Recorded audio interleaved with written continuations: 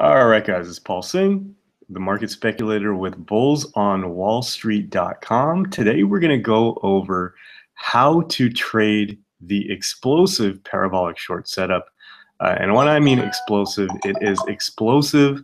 One of my favorite setups here can be mistraded very easily. It's a counter trend trade.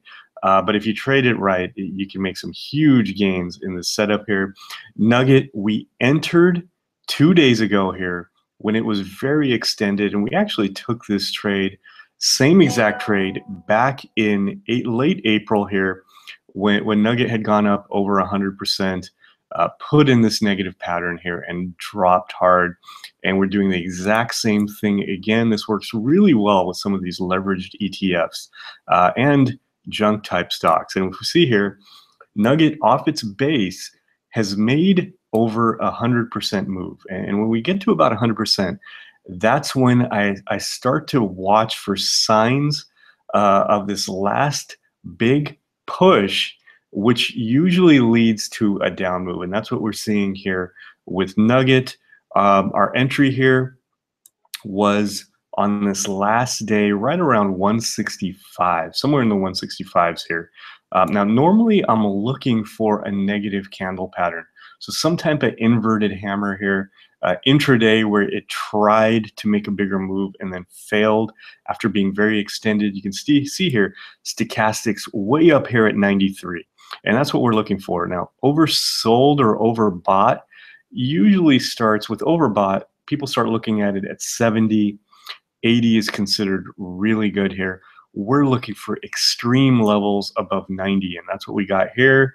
And then we got this gap up. And when we start gapping, when we're already at extreme levels, that's usually not going to last. So took the shot in here around 165. Huge move. I had 75 shares in here.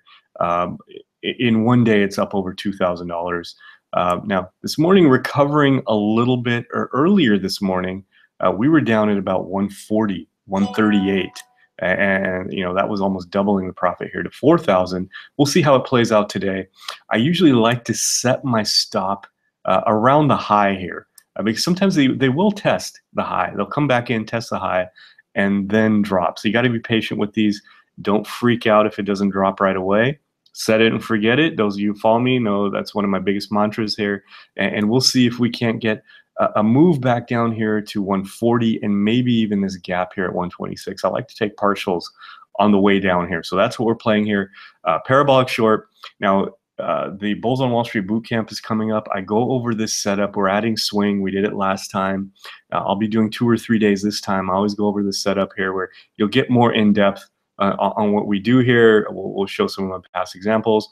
And then if you want the daily swing trade report, swing trade members got the alert for this setup and for this trade, which I took 2 days ago, and all my other trades. You can go to swing trade alerts on the Bulls on Wall Street page, go down here. And oh, by the way, there's a weekly swing trade report that comes out every Monday morning to set you up for the week. You can go ahead and sign up here. That's free. Just give them your email.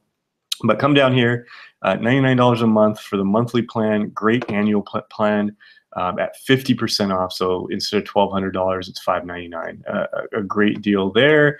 And you can see here in the swing alerts page, this is actually this morning's video that I just put out about 15 minutes ago to members, going over what we're looking to do today and how our current positions are doing, what's going on with the overall market. You can see my focus list, my watch list here, current trades, and then recent trade notifications, so trade alerts that were sent out. We're in LABU right now, Twitter, a few other stocks. We took profits in UGLD just before reversing and going short the gold miners here. And then you can see here some past links to past trade reports. So that's it for the parabolic short. Remember, you can get more of this in the boot camp or in my daily report. And I'll see you next time with a new video, and maybe we'll revisit how this trade ends up playing out.